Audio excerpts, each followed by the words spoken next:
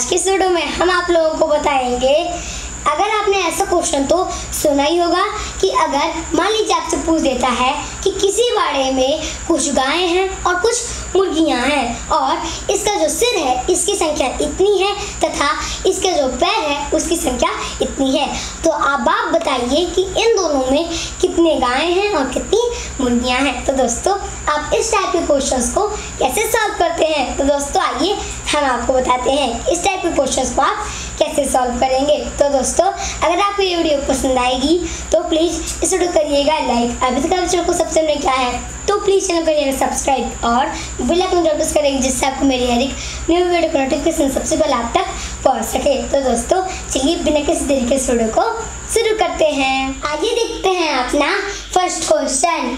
एक बाड़े में कुछ गायें और कुछ मुर्गियां हैं जिनके सिरों की संख्या 35 है तथा पैरों की संख्या 120 है, तो बाड़े में कुल कितनी गायें और मुर्गियां हैं। दोस्तों इस क्वेश्चन को सॉल्व करने के बहुत से मेथड होते हैं, लेकिन यहाँ पर हम आपको सिर्फ एलिगेशन मेथड से सॉल्व करना बताएंगे। तो दोस्तों आइए हम अपने क्वेश्चन को सॉल्व करते हैं। तो सॉल्व करने के लिए सबसे पहले हम क्या करेंगे कि एक बार इन सबको क्या मान लेंगे, गायें और एक बार मुर्गियां। तो पहले हम गायें मान लेते हैं। तो अगर गायें मान लेंगे तो गायें कितनी हो जाएंगी 35। तो यहाँ पर हम लिख देंगे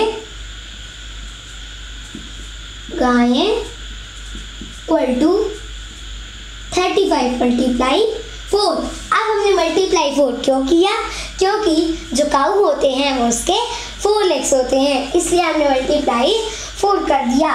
तो कितना आ जाएगा 35 4 जा 140।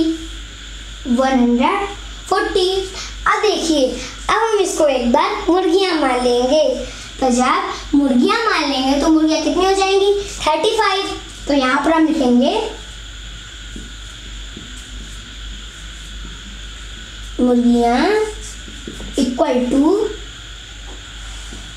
35 मल्टीप्लाई 2। अब हमने यहाँ पर मल्टीप्लाई 2 क्यों किया, क्योंकि जो हैन होते हैं उसके 2 लेग्स होते हैं, इसलिए हमने मल्टीप्लाई 2 कर दिया।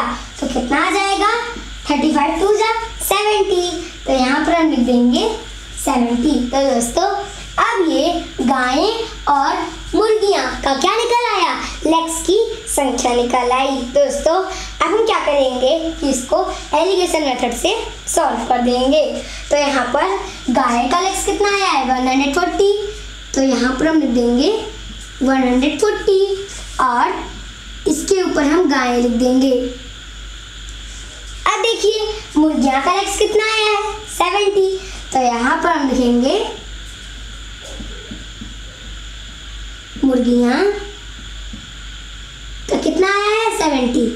तो इसके नीचे हम लिख देंगे 70। दोस्तों अब हमको क्वेश्चन में दिया हुआ है कि सिरों की संख्या 35 है तथा पैरों की संख्या 120 है। तो दोस्तों अब ये जो 120 होगा इसको हम कहाँ पर लिखेंगे, बीच में लिखेंगे। तो यहाँ पर हम लिख देंगे 120। दोस्तों एलिगेशन मेथड्स के क्वेश्चन सॉल्व करते समय हमेशा एलिगेशन मेथड से क्वेश्चन सॉल्व करते समय हमेशा जो बीच का नंबर होता है इससे एक नंबर बड़ा होता है और एक नंबर छोटा होता है। तो दोस्तों अब आइए हम इसको सॉल्व करते हैं। तो इसके लिए सबसे पहले हम बड़ी संख्या में से छोटी संख्या को माइनस कर लेंगे और माइनस करने के बाद जितना आएगा उसको हम यहाँ पर लिख देंगे। तो 120 और 70 इन दोनों में से बड़ी संख्या कौन सी है 120 है। तो अगर 120 में से 70 माइनस करेंगे तब कितना आएगा 50। तो यहाँ पर हम लिख देंगे 50। अब इसमें भी हम वही करेंगे, बड़ी संख्या में से छोटी संख्या को माइनस करेंगे। तो 140 और 120 इन दोनों में से बड़ी संख्या कौन सी है 140 है। तो अगर 140 में से 120 माइनस करेंगे तब कितना आएगा 20। तो यहाँ पर हम लिख देंगे 20। तो कितना आ गया 50:20। दोस्तों इसका मतलब कि गायों के सिर की संख्या कितनी हो जाएगी 50, क्योंकि गाय के नीचे क्या लिखा हुआ है है 50 लिखा हुआ है, इसलिए गायों के सिर की संख्या हो जाएगी 50 और मुर्गियां के सिरों की संख्या हो जाएगी 20, क्योंकि ये मुर्गियां के नीचे लिखा हुआ है, इसलिए मुर्गियां के सिरों की संख्या हो जाएगी 20। दोस्तों अब आइए हम अपने आंसर को चेक करते हैं कि जो हमारा आंसर है वो करेक्ट है या फिर रॉन्ग है। तो दोस्तों इसको पहचानने के लिए सबसे पहले हम क्या करेंगे कि अगर हम इन दोनों को प्लस करेंगे तो क्या सिरों की संख्या के बराबर होगा? 35 आएगा? नहीं आएगा, इससे ज़्यादा हो जाएगा। तो दोस्तों अब आइए हम इसको काट देते हैं, जिससे हमारा जो नंबर है वो छोटा हो जाएगा। तो दोस्तों अब ये दोनों नंबर किससे कटेगा? 2 से कटेगा। तो आइए काट देते हैं। तो 50 का आधा कितना होता है? 25। तो 25 रेशियो और 20 का आधा कितना होता है? 10।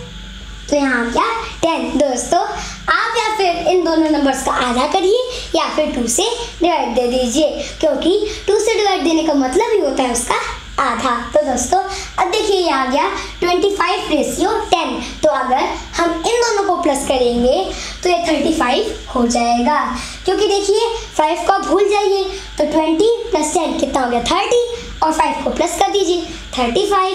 तो दोस्तों अब देखिए हमने सिरों की संख्या तो निकाल ली, अब आइए हम लेग्स की संख्या निकाल लेते हैं।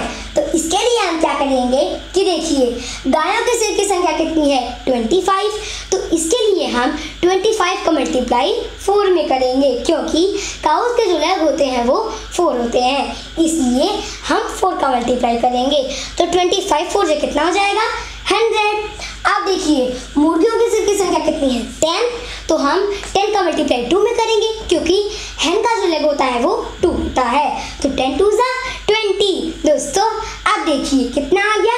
100 आ गया और 20 आ गया। तो अगर हम इन दोनों को प्लस करेंगे तब कितना आएगा? 120 आएगा। तो यहाँ पर क्या है? 120 है, इसलिए जो हमारा आंसर है वो करेक्ट होगा, सही होगा।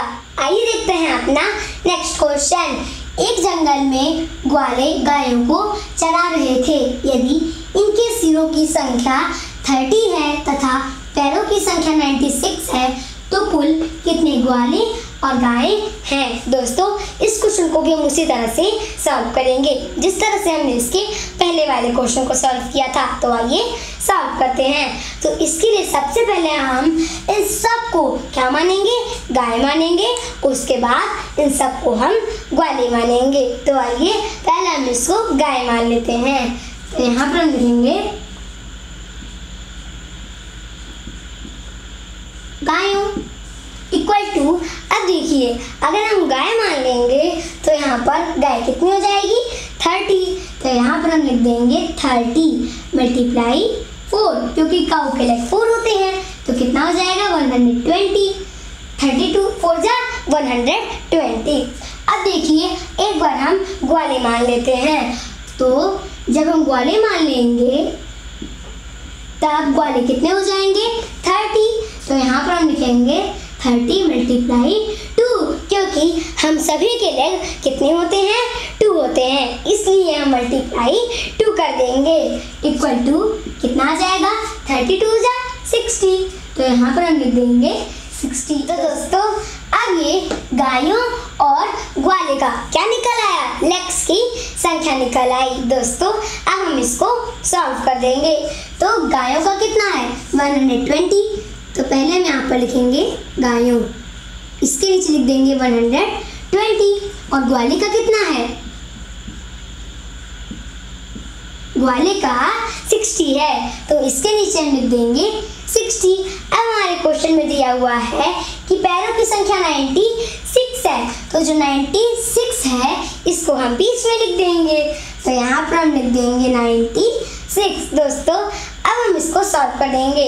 तो इसके लिए हम क्या करेंगे कि बड़ी संख्या में से छोटी संख्या माइनस करेंगे। तो अगर हम 96 में से 60 माइनस करेंगे तब कितना आएगा? 36। तो यहाँ पर हम लिख देंगे 36। और अगर इसमें भी हम वही करेंगे, बड़ी संख्या में से छोटी संख्या को माइनस करेंगे। तो 120 में से 96 माइनस करेंगे तब कितना आएगा? 24 आएगा। तो यहाँ पर हम लिख देंगे 24। तो कितना आ गया? 36 रेशियो 24 मीन्स कि गायों का जो सिर है इसकी संख्या कितनी हो जाएगी, 36 हो जाएगी, क्योंकि जो गायों के नीचे ही लिखा हुआ है यहाँ पर 36, और ग्वाले के सिर की संख्या कितनी हो जाएगी, 24, क्योंकि ग्वाले के नीचे ही लिखा हुआ है 24।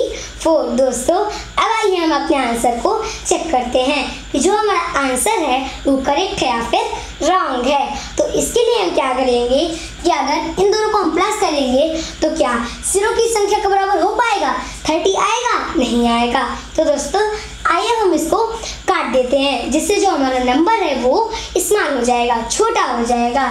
तो आइए काट देते हैं। तो 2 1 जा 2, तो यहाँ 1 लिख देंगे। अब देखिए, अब जब 3 में से 2 माइनस करेंगे तो 1 आ गया। अब 6 को उतारेंगे तो 16 हो गया। तो 2 8 जा 16 रेशियो। अब यहाँ पर कितना आ जाएगा, देखिए 2 1 जा 2 और 2 2 जा 4, तो कितना आ गया 18 रेशियो 12। तो दोस्तों अब अगर हम इन दोनों को प्लस करेंगे तब सिरों की संख्या के बराबर हो जाएगा, 30 आ जाएगा, क्योंकि आप 8 को और 2 को भूल जाइए। तो 10 + 10 कितना हो गया 20, और 20 + 8 28, और ये जो 2 है इसको प्लस कर दीजिए, 30 आ गया। तो दोस्तों अब हमने सिरों की संख्या निकाल ली। अब आइए हम लेग्स की संख्या निकाल लेते हैं। तो इसके लिए हम क्या करेंगे, देखिए गायों की जो सिर की संख्या है वो कितनी है, 18 है। तो अगर 18 × 4 करेंगे तो कितना आएगा, 18 4 जा 72। ग्वाले के सिर की संख्या कितनी है, 12। तो अगर हम 12 × 2 कर देंगे तब कितना आ जाएगा, 24 आ जाएगा। तो अगर हम 72 + 24 करेंगे तब कितना आएगा, 96 आएगा। तो यहाँ पर क्या है, 96 है। इसका मतलब कि हमारा आंसर सही होगा। आइए देखते हैं अपना नेक्स्ट क्वेश्चन। किसी पार्क में टेम्पू और कारों की संख्या 60 है और इनके पहियों की संख्या 208 है। तो पार्क में कुल कितने टेम्पू मीन्स ऑटो और कारें हैं। दोस्तों इस क्वेश्चन को सॉल्व करने के लिए भी हम बिल्कुल वही करेंगे। दोस्तों पहले हम क्या करेंगे कि इन सभी को पूरा टेम्पो मान लेंगे और उसके बाद इन सभी को पूरा कार मान लेंगे। तो पहले हम टेम्पो मान लेते हैं। तो अगर टेम्पो मान लेंगे तो हमारे टेम्पो कितने हो जाएंगे, 60 हो जाएंगे। 60 × 3। दोस्तों अब मल्टीप्लाई 3 क्यों करेंगे, क्योंकि जो ऑटो होते हैं उसमें 3 व्हील होते हैं, इसलिए मल्टीप्लाई हम 3 कर देंगे। तो कितना आ जाएगा, 63 जा 180 आ गया। अब हम इस पूरा कार को मान लेते हैं, कारों। तो अगर कार को मान लेंगे तो 60 हो जाएगा और 60 × 4। अब मल्टीप्लाई 4 क्यों करेंगे, क्योंकि जो कार होता है उसमें 4 व्हील्स होते हैं, इसलिए हम मल्टीप्लाई 4 कर देंगे। तो कितना आ जाएगा, 64 जा 240। तो दोस्तों अब देखिए हमारा निकल कर आ गया। अब हम इसको सॉल्व कर देंगे। तो आइए सॉल्व करते हैं। तो टेम्पू, तो देखिए अब टेम्पू का कितना आया है, 180। तो इसके नीचे हम लिख देंगे 180। अब देखिए कारों है, इसका कितना आया है 240। तो इसके नीचे लिखेंगे हम 240। दोस्तों अब हमारे क्वेश्चन में दिया हुआ है कि इनके पहियों की संख्या कितनी है, 208 है। तो जो 208 होगा इसको हम कहाँ पर लिखेंगे, बीच में लिखेंगे 208। दोस्तों अब हम इसको सॉल्व कर देंगे। तो सॉल्व करने के लिए बड़ी संख्या में से छोटी संख्या को माइनस करेंगे। तो अगर 240 में से 208 माइनस करेंगे तब कितना आएगा, 32। तो यहाँ पर हम लिख देंगे 32 रेशियो। अब इसमें भी हम बड़ी संख्या में से छोटी संख्या को माइनस करेंगे। तो दोस्तों अगर हम 208 में से 180 माइनस करेंगे तब कितना आएगा, 28 आएगा। तो यहाँ पर हमने लिख दिया 28। तो दोस्तों अब कितना आ गया, 32 रेशियो 28। तो ये क्या होगा, ये गाड़ियों की संख्या होगी। मीन्स कि टेम्पो की संख्या कितनी हो जाएगी 32 और कारों की संख्या कितनी हो जाएगी 28। दोस्तों अब अगर हम इन दोनों को प्लस करेंगे तो गाड़ियों की संख्या के बराबर हो जाएगा 60 हो जाएगा, क्योंकि इन दोनों को हम प्लस कर देंगे तो 60 आ जाएगा। देखिए आप 2 को भूल जाइए और 8 को भूल जाइए, तो 30 + 20 कितना हो गया 50 और 50 + 8 कितना हो गया 58 और ये जो 2 है इसको प्लस कर दीजिए तो 60 आ जाएगा। तो यहाँ पर क्या है 60 है। तो दोस्तों अगर आपको ये वीडियो पसंद आई होगी तो प्लीज़ इस वीडियो करिएगा लाइक, अगर चैनल को सब्सक्राइब नहीं किया है तो प्लीज़ चैनल करिएगा सब्सक्राइब और बेल आइकन जरूर प्रेस करिएगा जिससे आपको मेरे हर एक न्यू वीडियो की नोटिफिकेशन सबसे पहले आप तक पहुँच सके। तो दोस्तों मिलते हैं अपनी अगली वीडियो में, तब तक के लिए मेरे सभी दोस्तों को मेरी तरफ से जय हिंद जय भारत।